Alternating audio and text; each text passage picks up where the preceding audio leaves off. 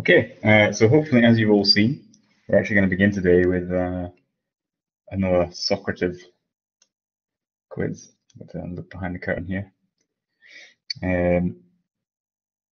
So you should have all been sent a link earlier on today as well. You have. So you'd all like to head over to Socrative. So this quiz is it's not a test, but it is a way to test your understanding of what we've done so far. Hopefully, you do quite well in this first question. We're going to be running through this first, and it's just a way to see,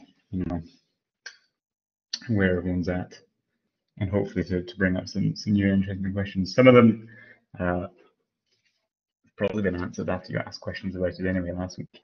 Looks like everyone who's here so far has answered that one, so we'll see how we did. You should be able to see this on my screen for reasons that will come here. Ooh, okay. Well, okay, I'll allow it. So yes, it is a way of doing distributed memory parallel programming. That's also correct. It stands for the message passing interface. So both of those answers are in fact correct.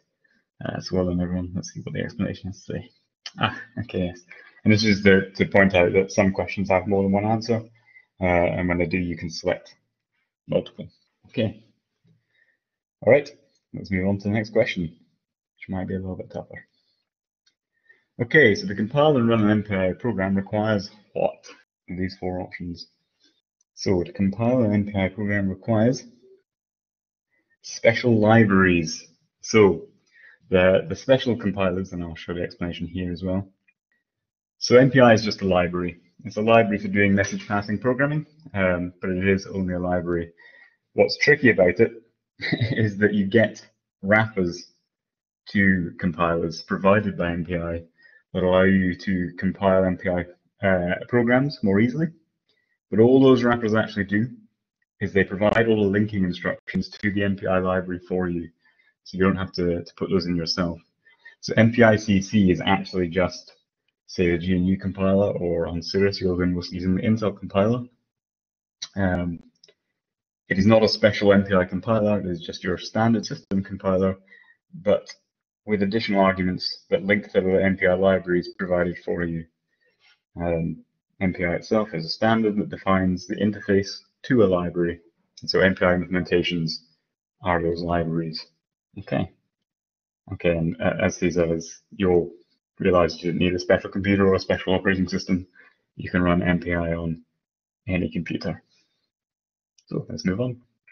After initiating an MPI program with MPI run -n4, what does the call to MPI init do? Slightly tougher one this time. Okay, so this one is tougher. So the correct answer is enable the 4 independent programs subsequently to communicate with each other. MPI init sets up the resources that MPI requires to allow communication and all other MPI calls to be made, but it doesn't do anything more than that. So creating the 4 parallel processes, that's actually the job of the MPI launcher. Okay, and I'll show this explanation here, which hopefully agrees with me. So the MPI launcher creates the parallel processes. Those processes are running from the very start of your code. So from the beginning of the main, if it's C or C++. And they are in exactly the same way that any executable would run, except there's 4 copies of it.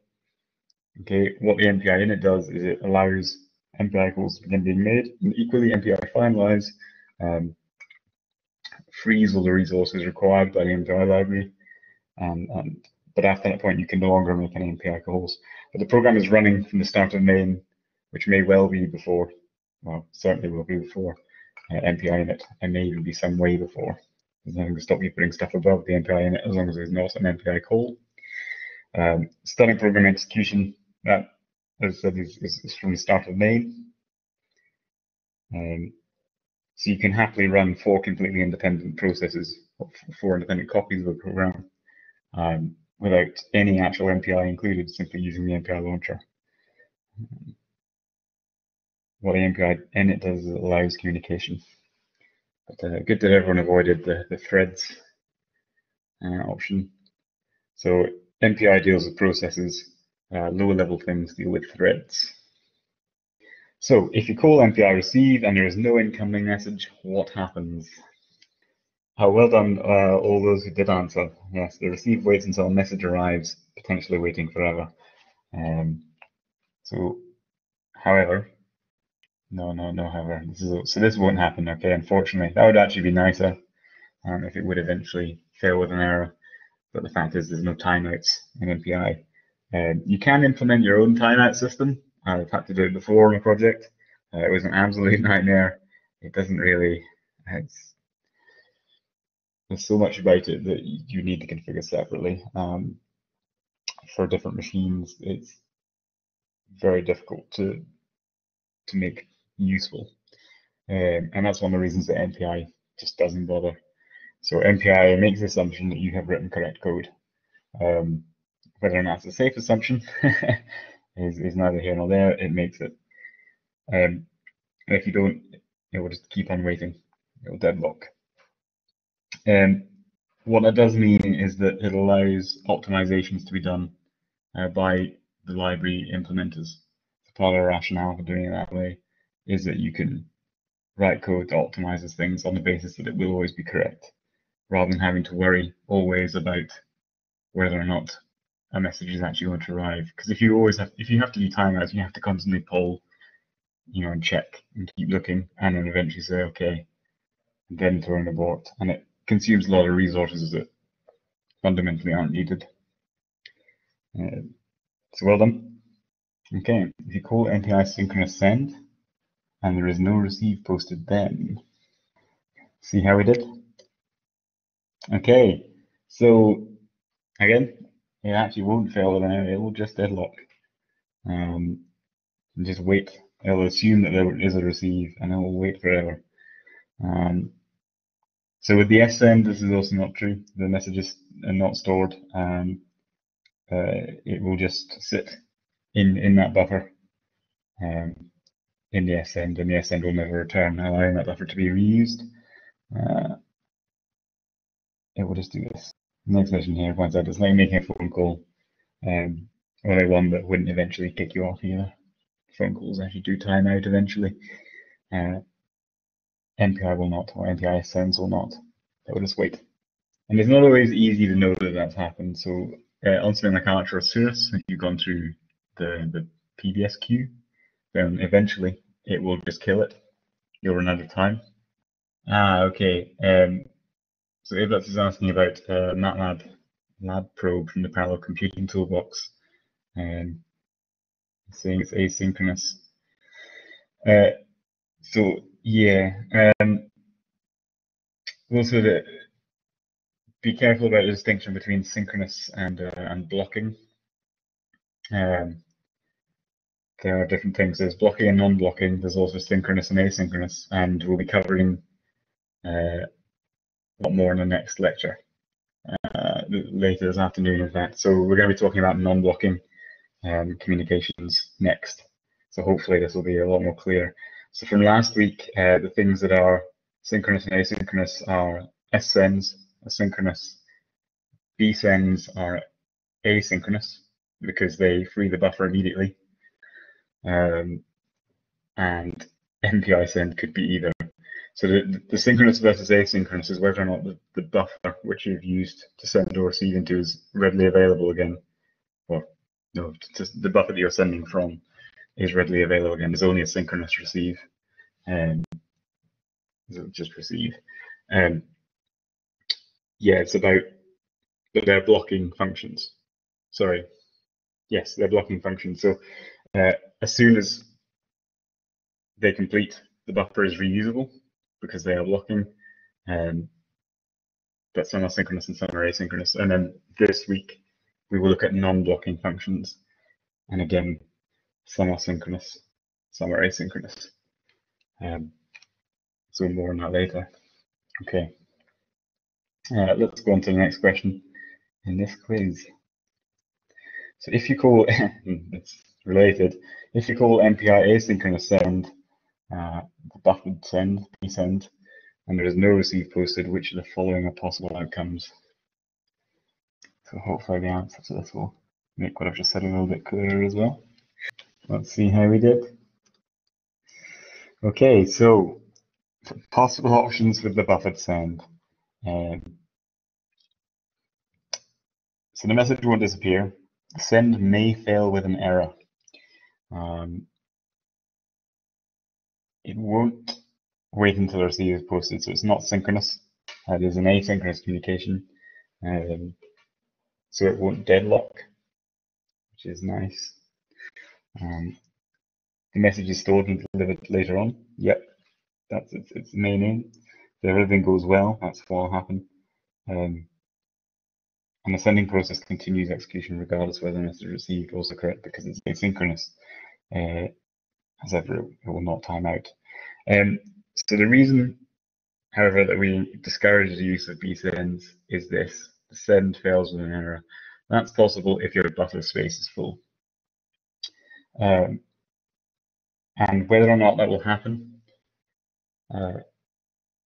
if you are relying on a system buffer, it's obviously machine dependent. If you are attaching your own buffer, which is a better idea, and indeed in many cases, well, if you're using bsend at all, you actually have to attach your own buffer. MPI send, the point is it will do either a buffer or synchronous send, depending on whether or not there's space in the buffer. But the bsend, if there's not enough space in your buffer, will fail, and that may happen when you scale your program up. There will be more communications happening. It may also hide other errors in the code, and it's difficult to debug as it is, so it's best to use synchronous sends always to begin with. But yeah, this is the main reason we discourage the use of bsends, because of the possibility of it failing with an error. Because what it does is it copies the send buffer into its own, or into the buffer space that you've attached, and then it waits. It keeps checking whether a receive has been posted. So there is a certain amount of communication going on behind the scenes in MPI, and it won't try and send until the receive is posted. It will just hold your message in the buffer space. Now, obviously, if you don't post or receive, then you'll run into the issue where it's just sitting in the buffer space forever. And your program might still complete okay, depending on how it's written. It may actually be fine if you don't run out of buffer space. But if you run out of buffer space, and you will if you scale that program up, it will just fail and kill the entire job. So it's asynchronous, and it's like posting a letter. So you just shove it in the post box, it's gone. But if there's nowhere for it to be received, it's just going to sit in the system forever. And you have to supply your own buffer space with an MPI buffer attach. The real point here as well is that, or as we'll discover later on this afternoon, if you want to do asynchronous communications and you want to do useful things like overlap computation and communication, the synchronous non-blocking sends provide a much safer and a much better way of doing that than bsend. I've given some spoilers for this question. If you call a standard send and there's no match and receive, which of the following are possible outcomes? Okay, so the message won't disappear. So we'll come back to B, why B is wrong in a minute. So the send, it's possible that the send will wait until the receive is posted, potentially waiting forever. That is what will happen if the buffer space is full, for sure.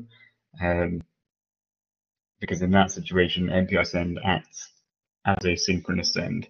It is equivalent to MPI send. It will block and it will wait. The message is stored and delivered later on, in the brackets if possible. So if there is enough buffer space available, either on the system buffer or I think in buffer space you attach, although I would have to check that. You could only use the system memory. But if there is buffer space and there's no receive posted, it will just take a copy, allowing you to reuse the send buffer straight away, much like the bsend does. Nothing ever times out. And the program continues execution. It doesn't care whether or not the message has actually been received. It just, as soon as that buffer is available again, the program carries on. So MPI send won't fail with an error because it won't try and put the message in the buffer if there's not enough space. So the motivation for it originally, and I'll open this up as well so people can see the full explanation, but the motivation originally was you had a synchronous send that could deadlock NES send and buffered send that might run out of space, which was asynchronous. The point of MPI send was it was meant to be the best of both worlds. So it would check if there was enough buffer space, and if there was, it would send asynchronously, which is nice for performance. But if there wasn't, then it would just become a synchronous send and work anyway. Now, in reality, because you never know exactly what it's going to do, and it's machine dependent, it's actually not a safe choice for most types of program. And it's much better to use something that you know exactly what it's going to do.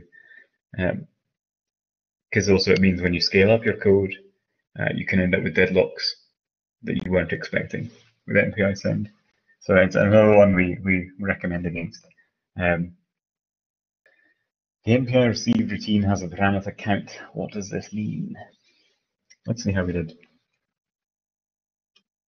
Okay, so this one is a trickier one to get your head around.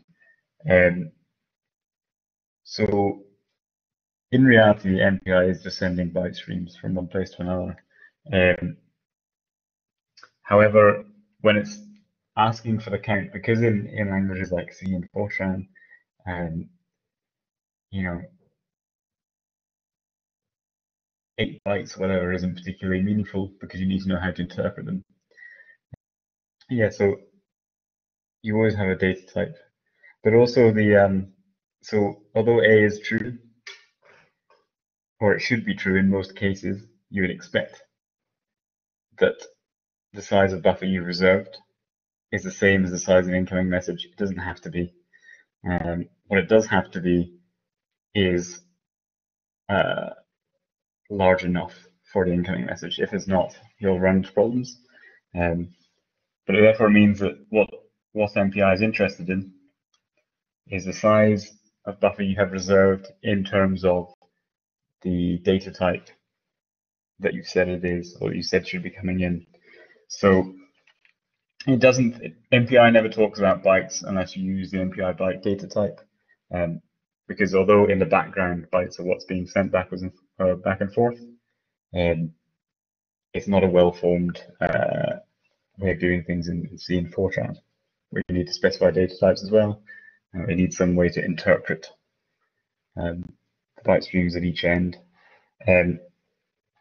So it's always in terms of number of items whenever it's talking about count, unless you explicitly tell it just bytes. But also importantly, although it should be the size of the incoming message, in most situations, it can be larger. Okay, so you can create a much larger buffer and put stuff into that. So one reason you might do that is you might want to put something into the middle of an array, for example. You might supply a pointer to the middle of an array and say, okay, the array at this point is this large, and it will just write into the first however many bytes inside the messages. And indeed, you can have complex data, or you can create your own MPI data types as well,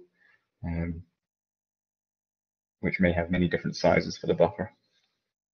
Okay, so for receive, count is the size of the local receive buffer, although you expect those to mostly be the same. So Josh has asked, using MPI send. Okay, so Josh is asking if you've put a load of asynchronous messages into the buffer and then try to send another, and it goes synchronous instead because there's not enough room in the buffer, and then a receive call is made at the other end. Assuming that the send, or which is received first.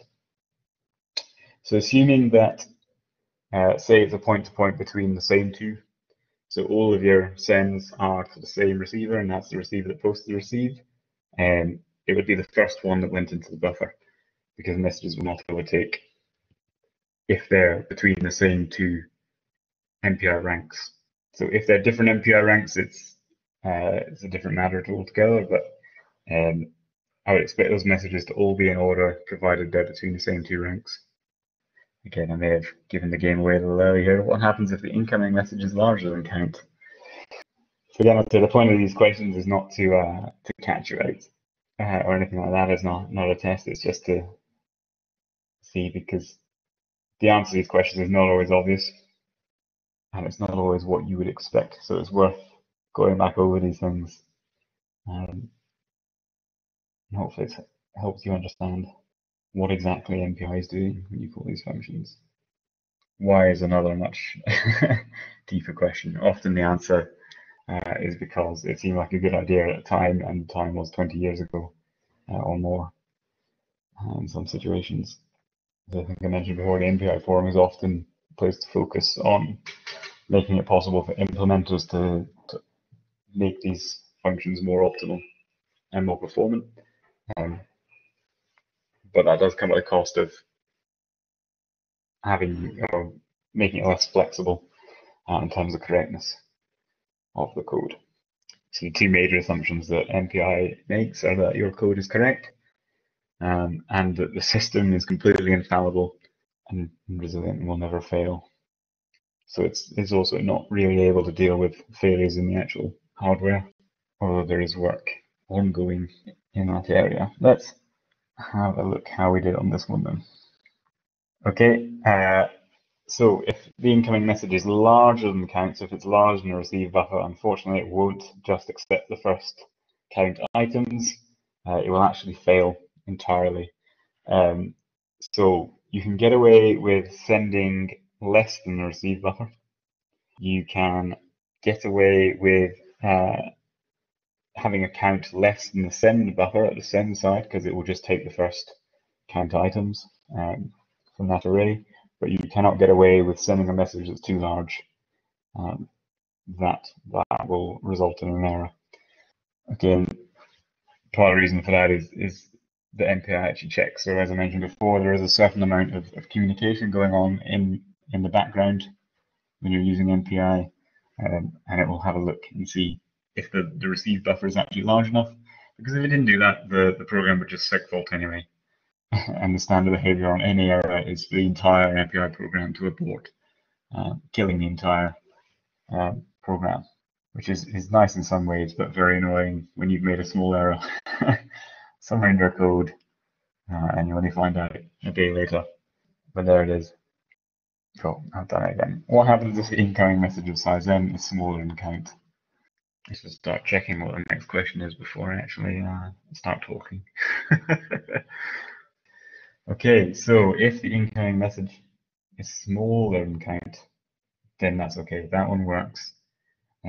Because your receiver set aside, your receiver is saying, I have a buffer that can take 100 integers, and the send says, okay, I'm sending 10 integers. The receive goes, I do have space for at least 10 integers. That's fine.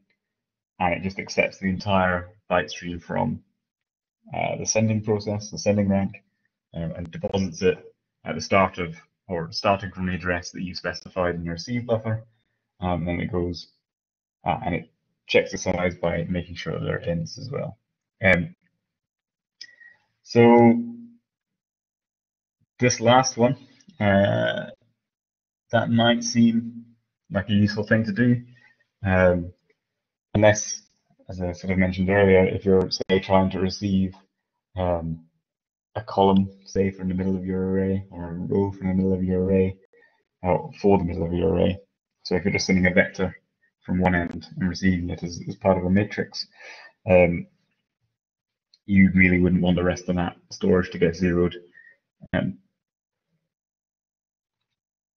fundamentally, so MPI assumes you know what you're doing, so it won't do things outside of what you tell it. And so in the explanation here, it points out as well that often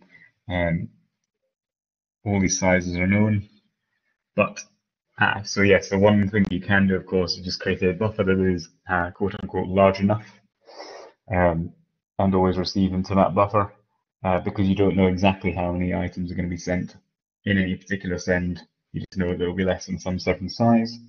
So MPI is happy to let you do that, and then you can use the status to find out what the actual count of the received message was, which is another important point.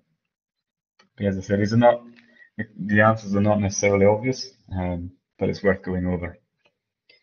So how is the actual size of the incoming? Oh, damn it again. How is the actual size of the incoming message reported? Most of the way, let's see how we did. It's stored in the status parameter. Ooh, someone guessed. So let's have a look at that last one first. So via the associated tag. Tag is something that you set as the application developer that is used to match messages. So it's used to match sends and receives. But it doesn't tell you anything about the message size. And no, so the count in the receive is just the size of the buffer that you have already allocated. Whether it's on a heap or stack is up to you, but it's just the buffer size for the receive buffer in terms of number of items or number of whatever data type. But the actual count that gets received is stored in the message status parameter, which is a struct in C, an array of integers in Fortran before 2008, and a struct, but whatever the Fortran name is that in Fortran 2008. So you do have to pass it through the helper routine MPI get count for this thing I mentioned, for the reason I mentioned earlier, that MPI is in the background, of course, just sending byte streams from one rank to another. So how many ints did I receive is not a well-formed question unless you also tell it, of type int. It needs to be able to work out what the data type is again separately. And MPI get count does that. So MPI get count's arguments are just the status parameter from the receive and the data type. And that's us. So well done, everyone. Hopefully that was useful. And what we're going to do now is actually go through, not necessarily in full, but have a look at the solutions to the exercise from last week, which is about solving pi. And as ever, we're going to be doing something serious. So I even have the MPP solutions.tar already there. This is not like one of the things that we've suggested you to use. We suggested MobileXterm, for example. So this is just my work laptop. I don't generally often need an X server, although from the fact that there is a picture on here, I can see I was testing out. Because I don't often need an X server, I don't actually use Xterm in general. This is actually just Windows PowerShell underneath, as Windows does now include SSH tools by default. However, I'm using it through something called ConEmu, which is console emulator, and all that really does is lets me set a different color scheme for PowerShell, because the default directory colors that you get, so this MPP solutions, for example, the default colors you get off a Linux machine are completely unreadable against either the PowerShell or the command prompt backgrounds, and it's a pain to try and find something that works. So this just helps me do that. But there's nothing magic about this program I'm using for SSHing other than that. So let's go and have an actual look at the Pi solution.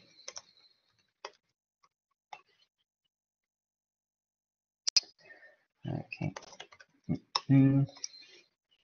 So be prepared for things to go horribly wrong. So far, so good. Let's just check the make all works. It does not. Excellent. Let's sort that out first. So what I've done there is module load MPT, module load Intel compilers. Told you something was going to go wrong. Excellent. Let's just try make again. There we go.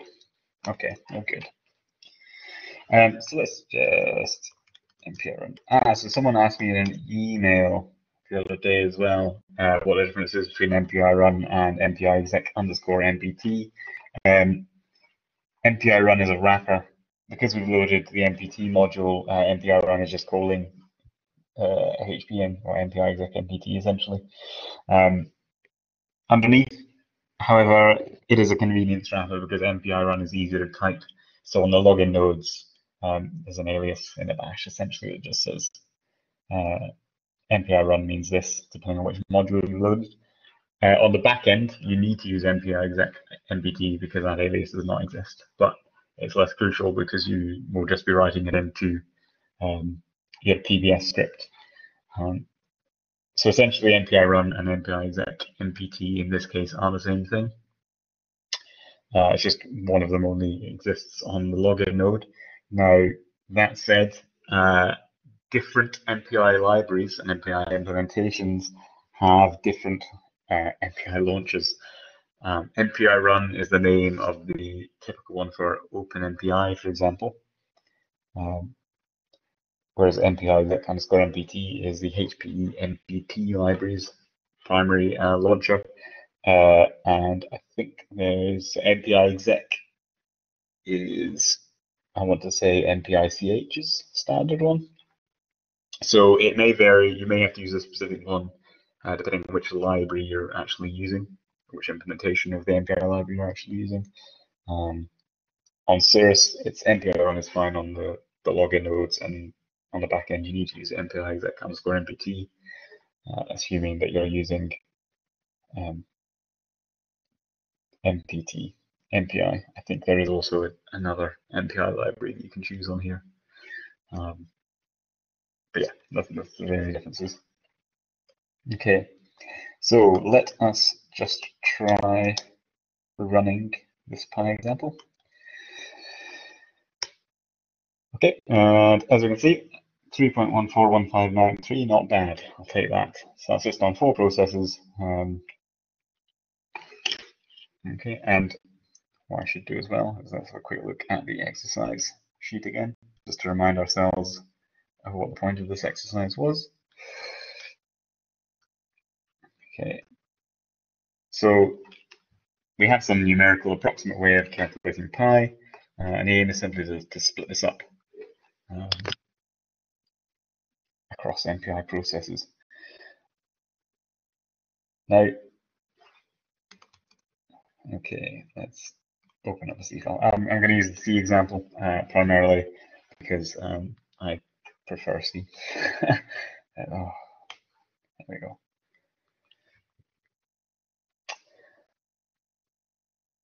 Okay, so there's nothing particularly special up here. So here's the MPI include. It is just the standard include, as you would find in C or C++. And here we defined n to be 840. Now, one thing that's worth noting is this n, of course, is not the same. So this is the n that the summation goes to, but it is not the same n as the number of processes you run on. That does not need to be the case. It is slightly simpler if the number of processes can evenly divide that number, but it's not absolutely necessary. You can definitely write it so that it's not needed. And this just looks like standard C code. So the communicator has its own data type in C and C++, MPI com and MPI status. These are actually just structs underneath. On the older versions of Fortran, it is an integer array. In Fortran 2008, they have the concept of structs, so it becomes a struct as well with its own data type. Okay, and you can see what we've got here is an I start and I stop, and these are quite important. We'll see why in a minute. This solution I'm looking at, by the way, is just in the mpsolutions.tar. So if you do want to have a look at it, if you haven't already, and compare against your own solution. And is slightly sneakily hidden here under Requon, where it says here is a tar file containing simple solutions, and that's where I've gotten all this from. So if you wish to blue peter it, you can. Okay, and here we set com equals MPI com world. So this is our MPI communicator. You don't strictly need to do this, it's easier than writing MPI com world in everywhere yourself. And it means you can change it later on more easily. But you can always also just write MPI com world in if you prefer. MPI init null. We can also provide argc and argv, although it's quite rare for them to actually do anything. So these calls, I hope, so this is from the week 1 exercise, you should be familiar with these. It just says the size of the communicator and which rank this particular, or which rank am I essentially. Bearing in mind that 4 copies of this code get launched. So we also to come back to an earlier point from the quiz, note that the MPI init is down here somewhere, and the start of our code is up here. So all of these things get declared on every process of however many are launched. So 4 in the previous case. All these things still get declared on every process, even though the MPI init doesn't happen until down here. MPI init does nothing but enable the start of communications. So you need to do that before you can call com size and com rank. And here we have our first fork in the code based on that rank. So if let's just show this as well. So if I comment these out,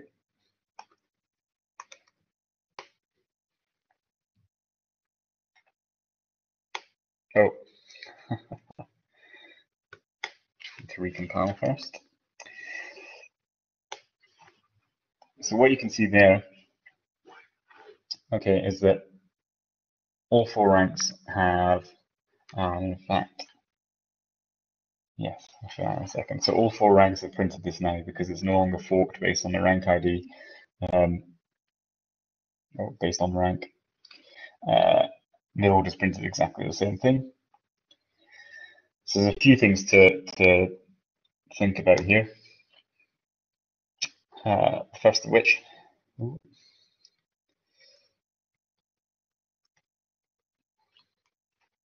is that I could do something up here before MPI init, just to labor this point a bit more.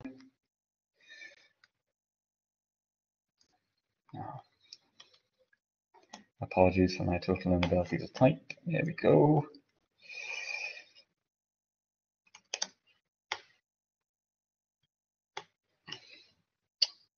Okay, so you can see that hello is printed 4 times, even though it's 4 MPI init, because they're all running exactly the same code up until that point. So another thing to note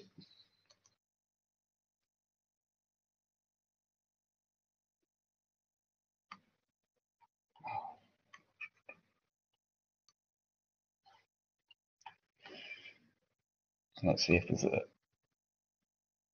good point to do this.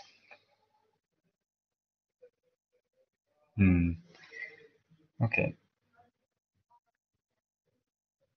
So if I have, so it says computing approximation, now let's do this one. So let's do that.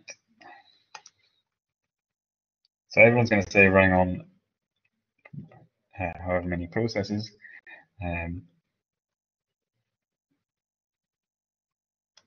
I am process. So if I do this and have each one report its rank,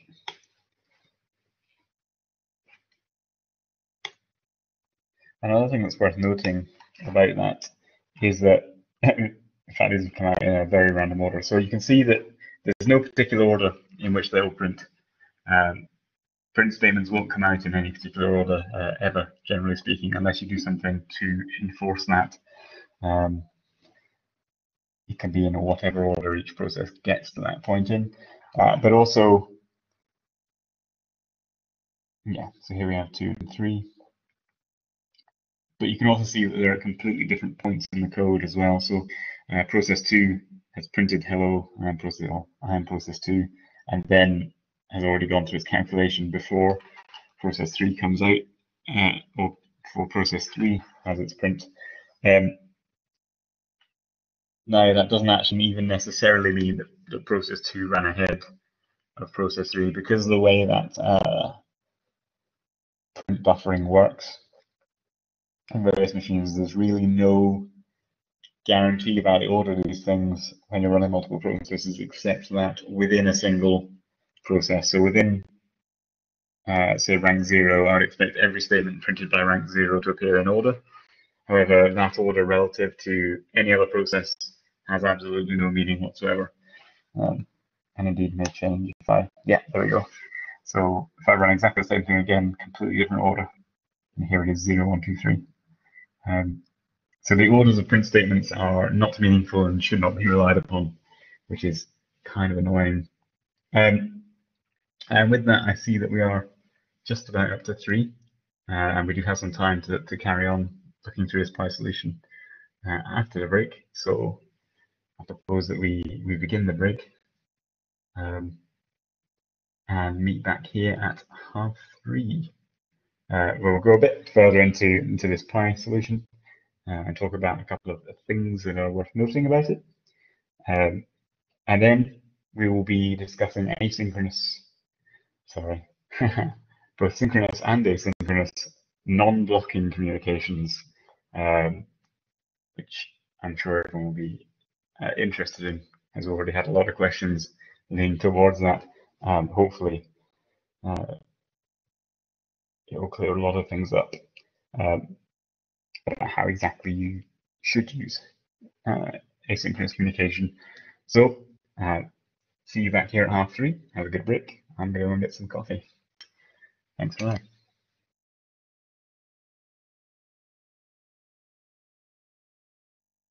Okay, hello everyone, and welcome back to online MPI.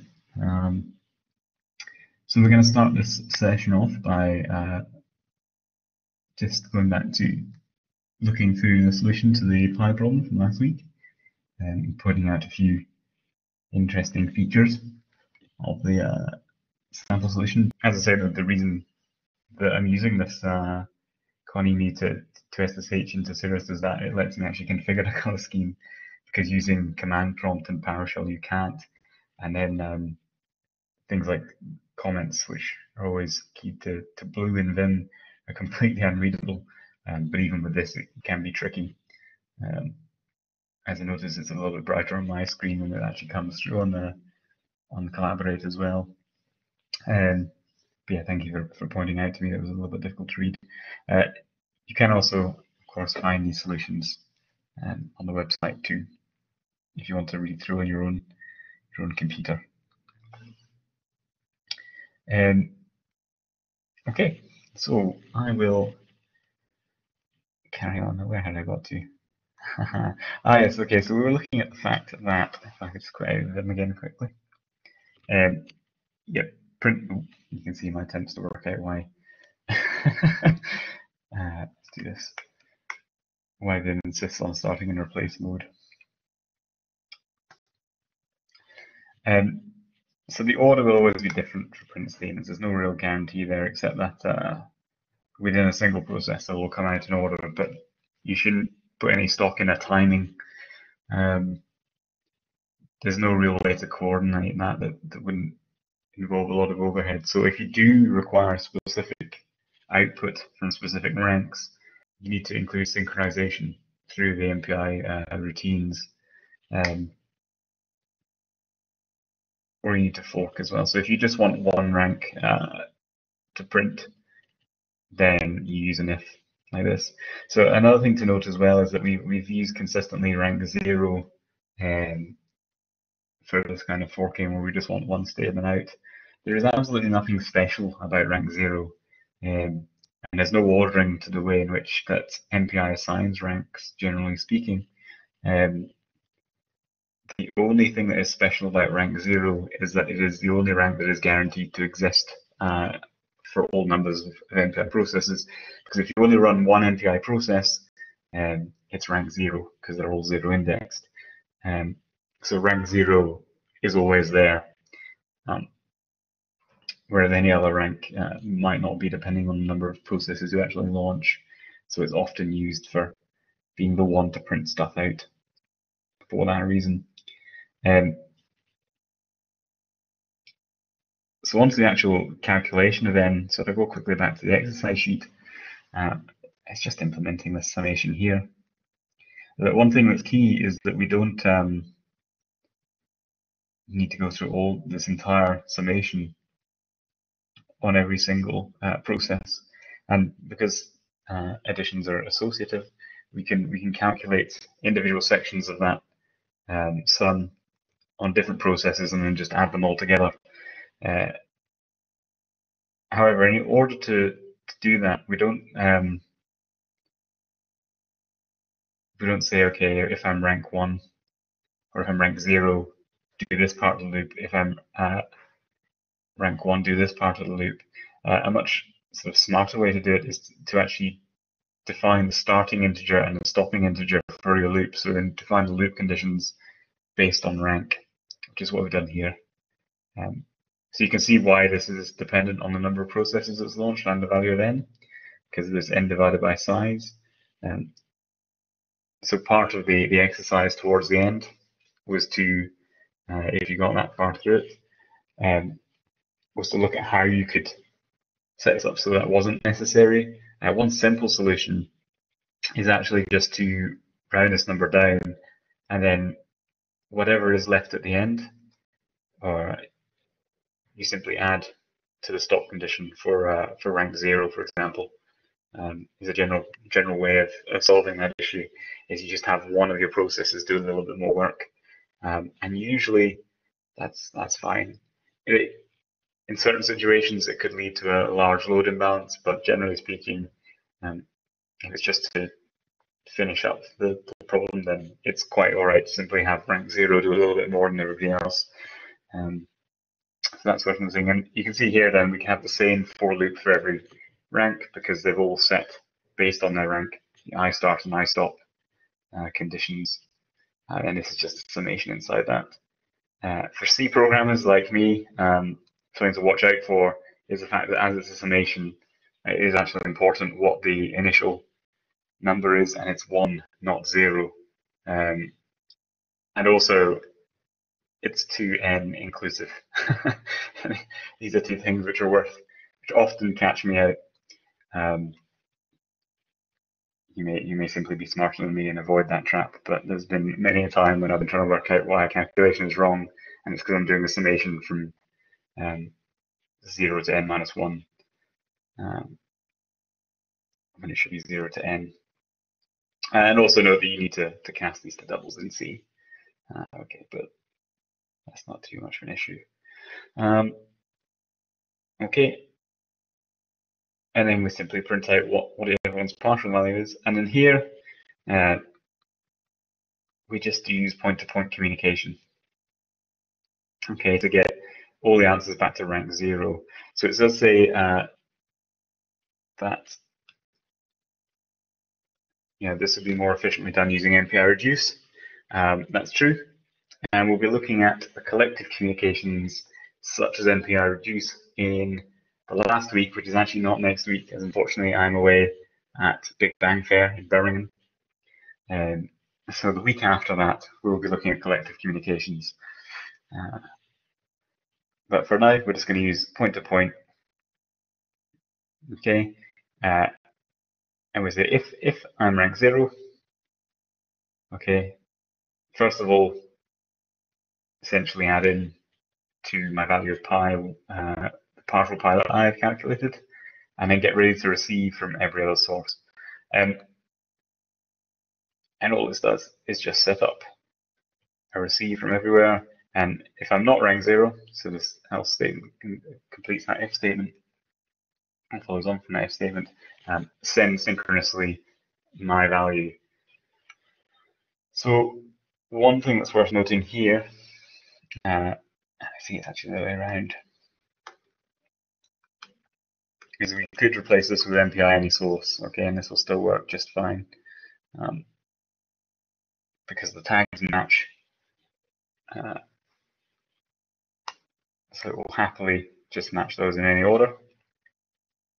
Let's just do.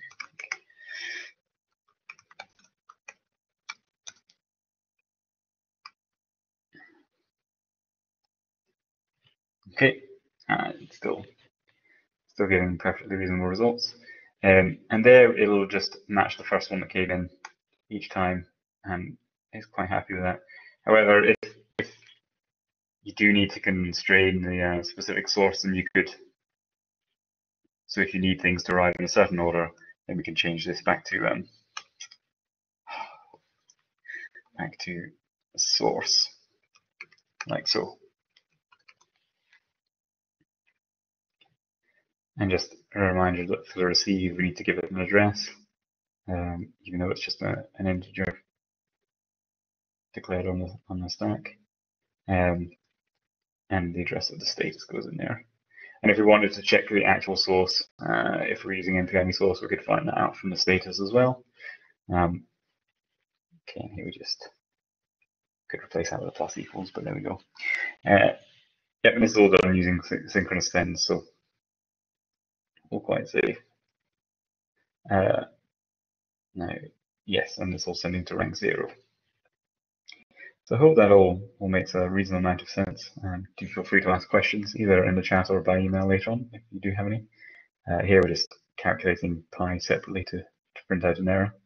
And I will just quickly show you the other language solutions. I think there should be a... So I mean the C++ one, actually let me just check that I have the most recent version of MPP solutions.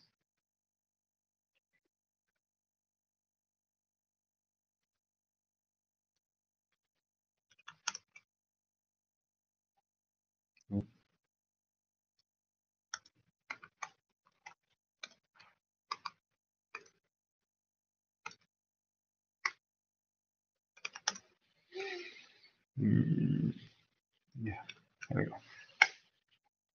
Okay.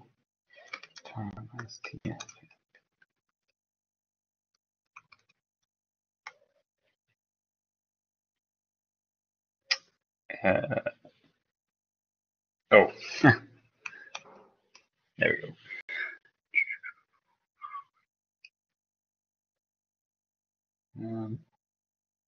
Okay, I thought there might be.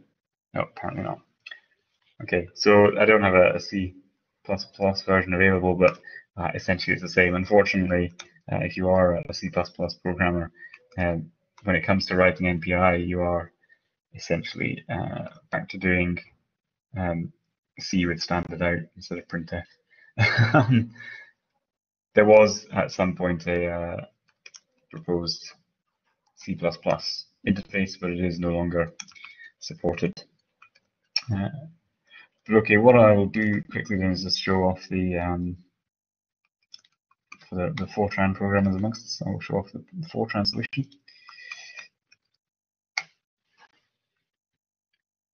Okay, so it's more or less the same. Equals 840. Still setting a separate iStart and iStop. The main differences are really this here actually. So first of all, there's I-error. It doesn't work. So I-error here is important because it's needed for all MPI routines in Fortran. And then second of all, for Fortran before F2008, this is an array of MPI status size, an integer array. In Fortran 2008, if you're using that interface, it is a struct. And then it all looks a lot more similar to the C because you can also skip I-error. Okay, and just a little this.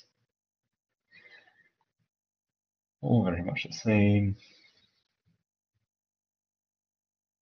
And again, you can look through this, and there we go. So you can look through this. It's just in the FMPI fault directory under that tar instead. But there's really nothing different other than the data types used for internal MPI thing, so com is just an integer as well, rather than being a defined data type as it is in C. Okay, so now that you've all been waiting for, we are going to look at non-blocking communications. There we go. Okay, non-blocking communications. So I know that we've already, so there'll probably be some repetition involved, but I think that's not necessarily a bad thing. So from previous weeks, if I have a sort of round the ring communication pattern that I'm trying to implement, one of the dangers is that if I just do that with sends and receives, or synchronous sends and receives, that will deadlock. Okay, the reason it will deadlock is that everybody is trying to receive at the same time, or is trying to send at the same time they need to be receiving. And there are a few solutions to this. One of which is to pattern, so to follow some pattern in the ordering of your sends and receives, often called a red-black communication pattern example, where you will simply say every odd number sends and then receives, and every even number receives and then sends. But those types of solutions are not necessarily scalable. So we're going to look at a much more general solution this week. But first we're going to revisit, because it is confusing, or can be, the two different ways in which an MPI communication routine is defined. So there's the mode and the form. The mode determines when it completes, and that means when it completes at both ends of the communication. Okay, so it's either synchronous or asynchronous. If it's synchronous, then both parties or all parties to the communication will complete at the same time. Okay, so a synchronous send needs to match with a receive, and they will both complete. Okay, and because the whole communication has completed, naturally for any synchronous communication, the buffer is reusable thereafter. For an asynchronous communication, okay, one end, both ends of the communication, or all parties to the communication, will complete separately, or may complete separately. So there's more like a buffered send, where the buffered send will simply copy the data out of the send buffer and stash it away somewhere else, and then it will have finished. So the buffered send will complete and return, and the buffer will be reusable as soon as it does so. But it hasn't actually completed the communication. It hasn't sent anything, and may not until a receive is ready at the other end, and will not until a receive is ready at the other end. So, on the other hand, okay, the form, that's blocking versus non-blocking, and that determines when the procedure will return. So a blocking communication, which is all the ones we've looked at so far, buffered send and synchronous send. So buffered send is also blocking, because you can be sure that the buffer is reusable as soon as it is completed. But a non-blocking send, which is what we'll be looking at today, will return control to the user program, but will not promise that the buffer is reusable. So you will be allowed to continue with whatever you're doing, but you don't know for sure that the send buffer or receive buffer can be used again for something else until you check. And we're going to look at exactly what that means. Okay, so here again, blocking operations. This relates to when the operation is completed. Again, that's your S send and your receive, and also your B send. And apologies because I've not got the PowerPoint. There would have been animations here, but I'm sure I can still make the point. So a non-blocking operation will return straight away, and you can continue to perform other work. And then you can either test or wait for completion of the non-blocking operation. So a little diagram to illustrate this is again using a fax machine, something that I'm sure we've all got a lot of experience with. So here you can put your message in, okay, and then you go away and go back to churning butter or whatever it is that this stick figure represents, while the message sends. Okay, so you can overlap your communication and your computation while the message is actually sending, and then you return a little while later, check that send is actually completed, okay, and it's been received at the other end, so that you can reuse the message or the send to buffer. Really is the point there. So it lets you do stuff while communication is happening. So importantly, all non-blocking operations should have matching wait operations. Okay, some systems can't read free resources until wait has been called. A non-blocking operation immediately followed by the wait.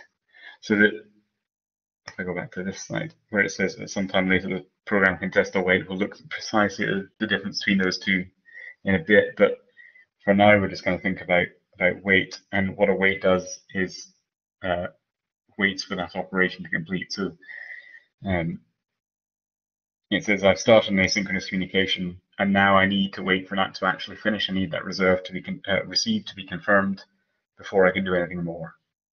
So if you have a non-blocking operation immediately followed by a matching wait, that is equivalent to the same blocking operation. Okay, the non-blocking operations aren't the same as sequential subroutine calls as the operation continues after the call has returned. What I really mean there is if you're writing sort of standard serial code, where I have a single process and a single thread, when my code is running, when it enters the function, I expect it to not continue through my program until whatever was inside that function has been done. Okay, it won't return from that function and carry on with the code until everything inside that function is complete. Non-blocking operations don't work like this, so they return, but whatever it started is carrying on in the background. Okay, in this case, it will always be a communication that's been started, and that's happening at the same time as you're away doing other things. So I hope it's clear why that's useful. But you then need to explicitly complete essentially that function, and the way you do that is by waiting. So you can sort of separate communication to three, or rather, non-blocking communication separate communication to three phases. They initiate, so you begin sending or receiving, and then you can do some work. It may involve other communications, may not. You can do whatever, and then you wait for non-blocking communication to complete. And you must always wait. So the non-blocking sends, so here we have an example of it sending from 2 to 0. Yes. So there are both non-blocking sends and non-blocking receives. And to a large extent, these follow all the same rules as the blocking versions in terms of matching and then not overlapping one another and so on. But the important point is that while you can do both, a non-blocking send and receive, it may be simpler to simply do one at a time, at least to begin with. But essentially, they're doing what you expect them to be doing. So the send will begin the sending process. It needs a matching receive of some sort, and you have to wait for it to finish to be sure that the receive has happened. Equally, you can initiate a non-blocking receive. Okay, and it will stay in there until, or it will continue. Okay, sorry, it will return immediately, but at some point you have to wait to make sure that receive actually has happened, and you still need there to be a matching send somewhere in the system, or you will run into problems. And by problems, I mean deadlock. So the handles used are broadly the same. So you still need MPI data type. You still need a communicator. Communications are only within a communicator. The additional one is an MPI request. So it's an MPI request data type in C, C++, or simply an integer in Fortran. And that request handle is allocated when the communication is initiated. So when you begin the non-blocking communication, you get a handle back, and that is what you need to wait on. So later on, you will say, I want to wait for this communication to finish, or I want to test that has this communication finished or not. So here's the actual syntax for C and Fortran. And these are, you'll notice that it's MPI IS send. That is MPI immediate synchronous send. So the kind of code for the non-blocking communications in MPI is immediate. So an I something is a non-blocking version of that function. And again, it may seem counterintuitive that it is non-blocking but synchronous. It's synchronous because the buffer is not free until, so free for use, the send buffer is not free for use until after the request is completed. However, it is non-blocking because you can do other stuff while it's going on. Okay, and there's the MPI wait. So you'll see at the very end of the MPI IS send, there's this MPI request and then pointer to, or the address of a request. You need to supply that same request to MPI wait at some point in the future, as well as an MPI status. And the request will tell it which one or which communication you're wanting to wait for. The status is exactly the same as the status everywhere else in MPI code. It's just about returning some useful information once it has completed, which you may choose to entirely ignore. So it's perfectly valid to simply declare a single MPI status somewhere at the top of your code, and then just always supply that address throughout if you know that you're never going to need to actually look at it. That's quite okay.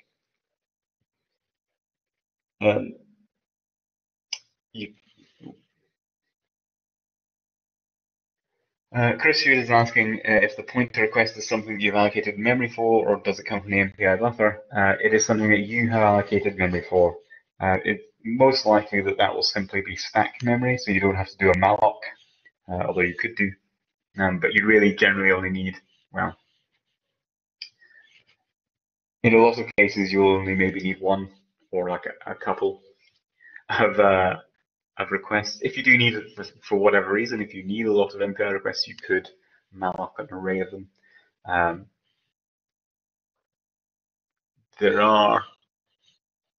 There are certainly examples where I've seen, okay, never actually a malloc, but I have seen arrays of requests created for various reasons. That's quite common, but generally, yeah, it's just something on the stack. So it's exactly the same as, for example, if you're sending a single integer, you would just declare int whatever variable name somewhere in your code. So it gets allocated on a stack, but it is there, and then you can supply the address of that variable to the send buffer. You can do the same thing by saying MPI request, and then just give and request to the function. In Fortran, everything is passed by reference anyway, so you don't need to worry about explicitly saying it's an address.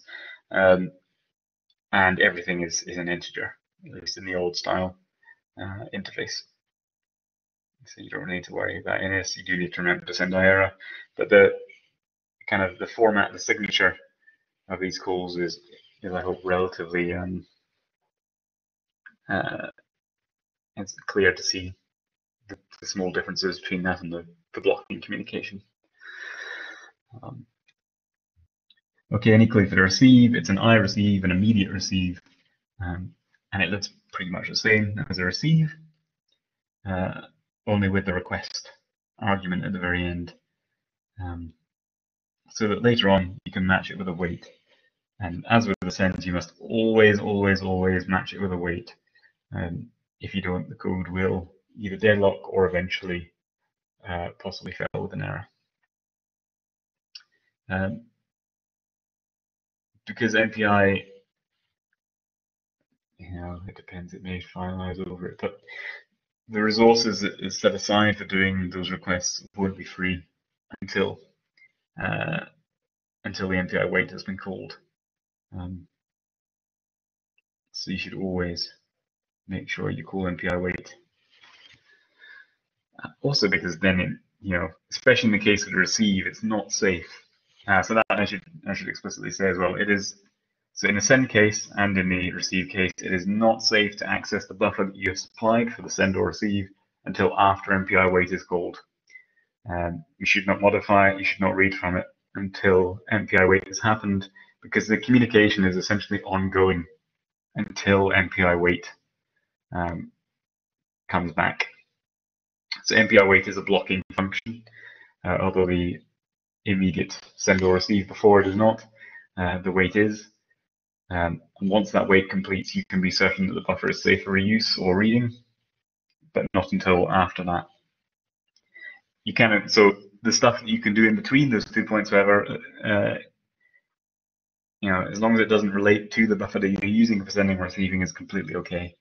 You can do whatever you like, but you just have to leave that part of the memory alone until afterwards. Okay, and you can use a blocking send with a non-blocking receive and vice versa. And as I mentioned briefly earlier, I would actually recommend that. So you may find you have a good reason for wanting to do non-blocking at both ends. But in many instances, I would suggest that it's fine just to have one side be non-blocking and make the other block. And then, okay, if you find that there's a good reason to do otherwise later on, then try that. I mean, for a first pass at a code, I would always actually recommend just beginning with simple synchronous sends, and then maybe make it non-blocking later if you think that there's something you can overlap there. Okay, but you don't have to match blocking and non-blocking communications. You can do a blocking send to a non-blocking receive, or a non-blocking send to a blocking receive. And the non-blocking sends can use any mode, synchronous, buffered, or standard. Because synchronous affects completion, not initiation. So again, that's this point that the fact that it's synchronous or not determines when the communication has completed.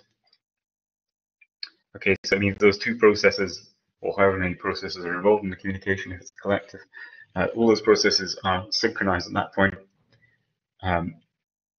because they're both completing that communication at the same time. Whereas in the asynchronous case, it copies that data into a buffer first.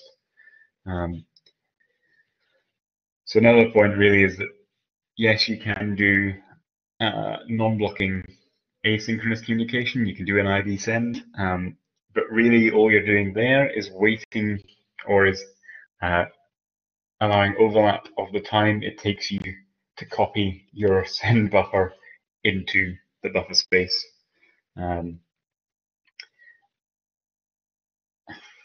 That might be worthwhile, but it would be a niche use case, I imagine, where there doesn't actually much point to that. So IS sends are much more commonly used, and it's much clearer why that's useful, because communication can take some time. But yeah, both synchronous and asynchronous non-blocking communications exist, and indeed that you can use there's an ISend, which is the same thing as MPI send but non-blocking, which may do either asynchronous or synchronous communication. What the blocking versus non-blocking tells you is that or it separates out the initiation from the completion of that communication or that function, with the caveat that the buffer is not safe to reuse in the time in between. Okay, so here's a quick rundown of them all. There's the MPI send, the IS send, the IV send. Again, the IV send is a little bit harder to see what the point would be, because all you're really waiting for there in the time in between is it the buffer to be copied. It might be very large, it might take a while, but then if it is very large, why do you want to take a copy of it and keep it on the same machine? You'd be as well just doing an IS send rather than doubling up the space required to hold it on that particular node. Okay, and then there's the I receive.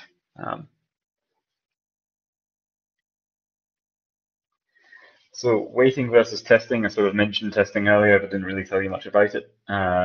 Not because it's mysterious, but because it's a slightly more niche use case, to be honest. So it is a bit like probing, really. So MPI wait will block until the communication has completed. Okay, so as mentioned, an immediate communication followed by a wait is equivalent to the blocking version of that communication. MPI test will not block. It will simply return a flag, or rather overwrite a flag that you provide it, that says that is true if that communication has completed and false otherwise. Okay, and the syntax is similar in the sense that you have an MPI request and an MPI status, with the addition of this flag that you need to check. So one thing that's important to note is MPI testing and MPI waiting are not the same, in the sense that you cannot just, when your MPI test returns true, that doesn't mean you're done. You still need to call MPI wait, but you just know that MPI wait will return pretty much immediately, because the communication will be completed. But MPI test is a way of knowing whether or not that's ready to happen without it actually blocking. So if you have a communication that you suspect will take a very long time, you might want to put in MPI tests to check and see. Okay, and if it returns false, you might say, okay, well then actually I'll do this other bit first. That is about the only use case I can think of for it. Again, generally it's better just to put the MPI wait immediately before you actually need that buffer again, and say, okay, this is the point in my code at which this needs to have happened, so I will just wait for it to happen here. And if the communication has already completed, it will just return pretty much immediately. It will be very quick. But MPI test is a way of doing more advanced communication patterns, so you can actually check and see whether your non-blocking communication has completed before explicitly waiting for it to complete. And the Fortran syntax is, as ever, basically the same as the C one, except there's no pointers and there's an IR argument as well, because there is no return. It's a subroutine. Okay, so we've got a little example here with some 10-integer buffer send array, getting IS send, id, IS sent. And now in between, you could in principle be doing something. Here we're not really. Well, okay, we're calling this do something else function, which is missing an underscore, I note. Okay, and then followed up by an MPI wait. Equal at the other end, we start the receive operation and sort of do something else while that's ongoing, followed by an MPI wait. So examples where this can be useful, sort of in more real-world applications, is if you have some code that does a domain decomposition. So, you know, its input is some grid that it divides up amongst the processes, and you have to do halo swaps.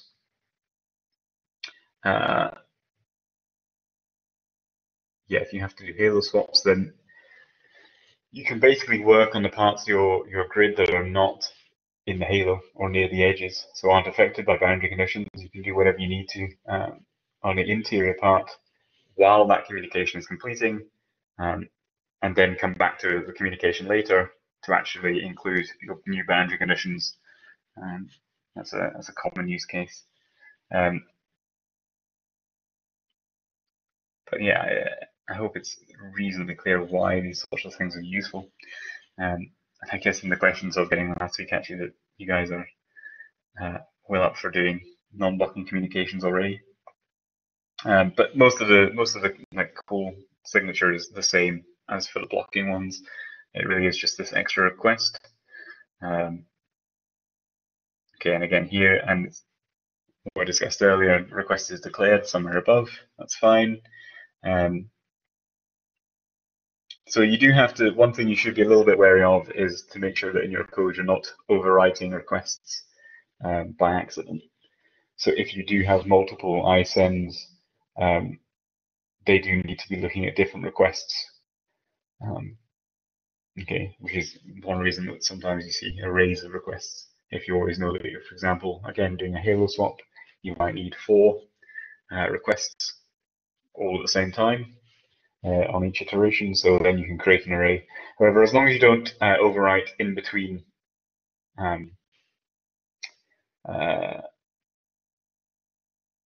sort of non-blocking communications, or while a non-blocking communication is ongoing, you're okay. So you can override them again at the next iteration, that would be fine. But while the non-blocking communication is ongoing, you should leave that request alone, because you will need it to supply to the wait. And you can, you'll run into problems if you find that you're stopping yourself from being able to access requests for communications that have been started in a non-blocking way. So do be a little bit wary of that. You can do this in multiple, so there's more or less what the same as now. You can test a wait for completion of one message. There is a test all and wait all that you simply supply an array of requests to.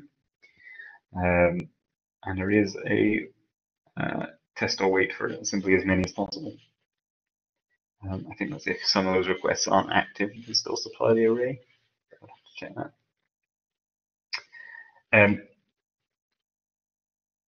Yes, in terms of testing multiple non-blocking communications, you can think of this as your process having multiple in trays, and it can look at each of them to see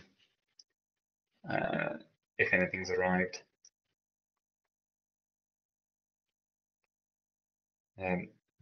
Okay, and so someone did ask me about this the other day as well.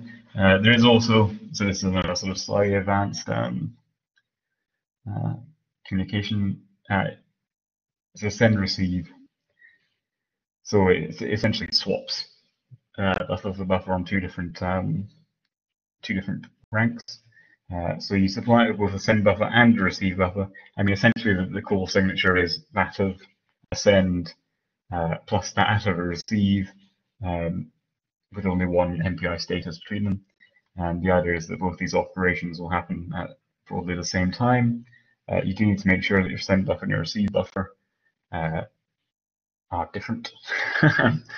Don't think that you can just put the same buffer in for both. That will cause problems. But there's another way of avoiding deadlock in something like this message around the ring example from the very beginning of this talk. However, so send receive is fine, it works well, but it's not as generally as applicable because it is pairwise, whereas sort of non-blocking sends and receives can happen through the same range of options that any other sends and receives can. So they're a lot more generally useful. But if you do have a simple pairwise communication pattern, there's nothing to stop you send and receive. Okay, so that brings us to the end of this lecture, really. Just before I move on to just showing off a bit about the next exercise, and introducing it, are there any questions? So Marta's asking if the request is what helps identify the weight. So it identifies the, if I go back to here, So the request identifies a particular asynchronous communication. I've done it. A particular non-blocking communication, sorry, is unique. So the request is unique to a particular non-blocking communication, and you need to keep it. You must keep a hold of it until it's applied to the MPI weight. Yes, so it tells weight what non-blocking communication it should be waiting for, or indeed test what non-blocking communication it should be testing. And it is unique to that communication, and you must not lose it. However, once you've called MPI wait, the request is safe for reuse as well as the send or receive buffer. So MPI wait completes the communication, and all resources are free for reuse again then. All the sort of matching rules as well are the same for blocking communications, including things like messages not overtaking one another. But you can use this type of communication to break deadlock as well.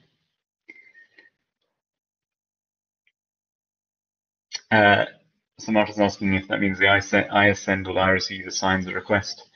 Yeah, so it writes into the request struct, or the MPI request data type in C or in Fortran into the request integer.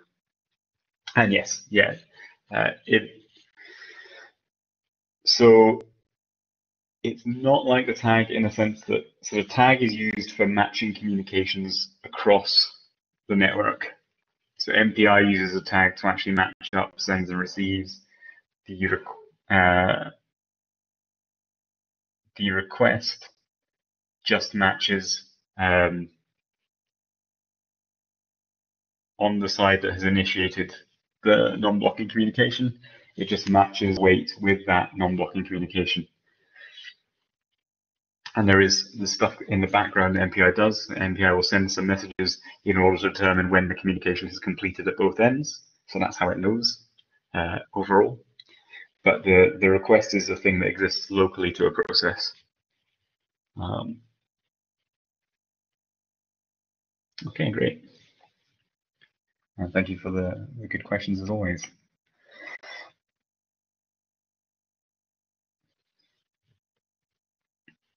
Okay, so we'll have a little look at the exercise for next week. Again, don't worry if you are not on for this exercise yet or you're way ahead. It's completely fine. You're welcome to try these exercises or not in your own time as you see fit. The full exercise sheet is available on the course website. I'll just show you that on here. Here we go, under week 1, just there. Okay. And as I mentioned, I think in the first week, this is actually the exercise sheet for our entire message passing programming MSc course. So don't feel as well that you need to get to the end of it. So there is a little bit about timing routine. So one thing that's quite useful, perhaps I should have mentioned this earlier as well. MPI provides MPI W time as a routine, which just returns the double precision. And I know some of you already looked at this last week, but returns a double precision number, which represents elapsed time in seconds for wall clock. It's quite useful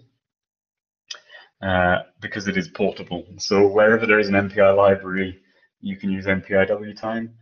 Some of you may or may not have had the joy of dealing with trying to do precision timing MC before, but it is quite a pain. So MPI W time is useful. So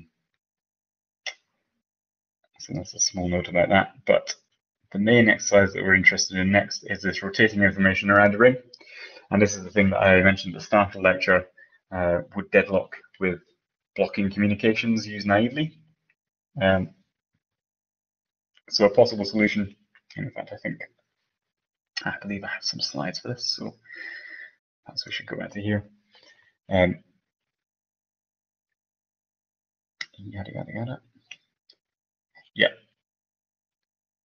So possible solutions, you can do the pairwise matching, red-black communication, where you simply say odd rank send, then even rank receive, and then vice versa in the next bit. However, it's more interesting to use non-blocking communications, and you could do it the other way around. And indeed, you can do both non-blocking. As I mentioned a couple of times, actually having both sides be non-blocking is less common because it's often not useful. I mean, essentially because, you know, at a certain point, you can look at your code and say, at a certain point, I need to reuse either the send or receive buffer. You can simply put on the non-blocking side, you can put the weight in there immediately before you need to reuse the buffer and not worry about it in between. That gives you the maximum possible overlap. And at the same time, at the other end, you know, at a certain point, you're going to need that information to just there, and then you might as well just have a blocking receiving, for example. Now, that said, if you suspect or know that receive is actually taking a very long time to complete because of the large size of message you're sending, then it may be worth doing both in a non-blocking way. But those sorts of use cases are quite unusual, although not completely unknown. A couple of notes to give you some hints for this next exercise. Your neighbors do not change. You know, you always send to the left and to the right. And you don't alter the data you receive. So the point here is we're actually just adding up, and perhaps I should go back to the exercise sheet. Point here is we're just calculating the sum of however many numbers, or as many numbers as we have processes. And we want the sum on every single rank.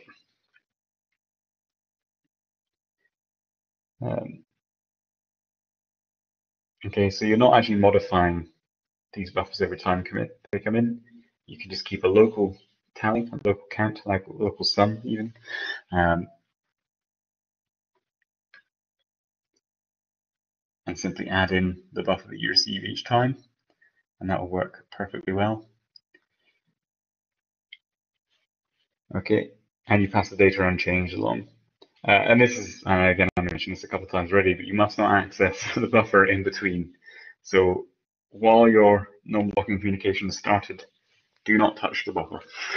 Just leave it alone until you've administered a weight and can be sure that it's safe. And that is true for both sends and receives. Okay.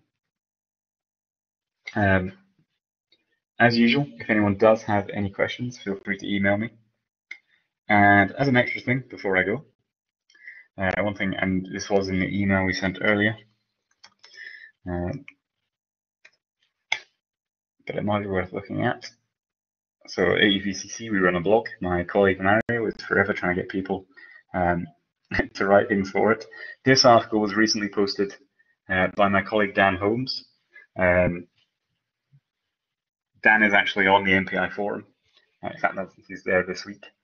And when I leave today, we'll need to go and finish some slides I need to send him for a project we're working on. Exciting background for you there. But he's written this very nice article on what is MPI non-blocking for, which if you're interested, I would encourage you to go and have a look through as well. It probably explains some of it better than I can even. And so he's on the MPI forum and he's extremely knowledgeable about these sorts of things. But it's very on topic for this week's lecture, so do go and check that out. If you're interested, feel free also to have a look through the rest of our blog. And that's really it from me for this week. But otherwise, thank you very much, and have a good rest of your day and rest of your week.